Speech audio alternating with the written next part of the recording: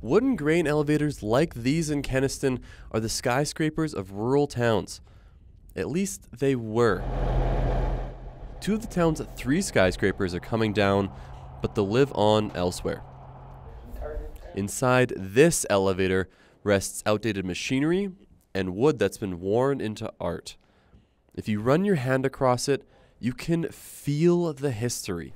And you can see the sculpting. If you look at the shape of that, you can see the natural grain sculpting.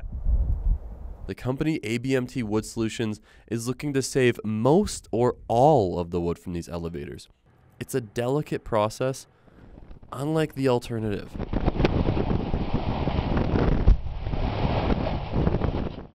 Alvin Herman's first project was tearing down this century-old elevator he owned in Milton, Saskatchewan. It was a liability, but he didn't want it to end up in the landfill.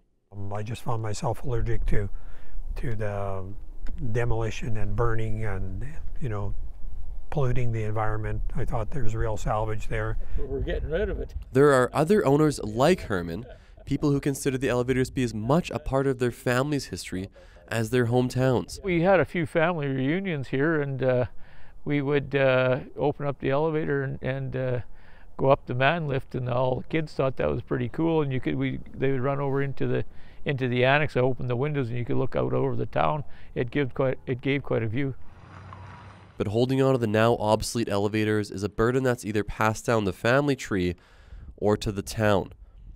They cost thousands annually to maintain and tens of thousands more to demolish. It's one of the few communities in Saskatchewan with this kind of backdrop, and unfortunately it comes down to finances, and you can't change what's going to happen.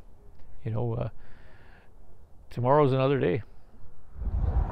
But ABMT recognizes the elevators are made with timber that is difficult to get your hands on. It's ideal for decorative work or construction. The massive pieces can be used for mezzanine or dance floors or new housing. So this wall behind me, this is a nail laminated mass timber wall.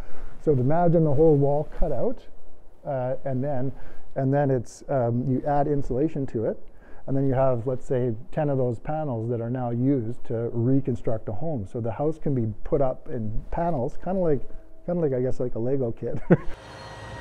ABMT is working on a residential 3-bedroom show home with those panels now. It's quicker, affordable, cuts back on deforestation, and has a low carbon footprint. In the future, you may be standing or dancing on a wood floor that once reached for the sky. Dane Patterson, CBC News, Saskatoon.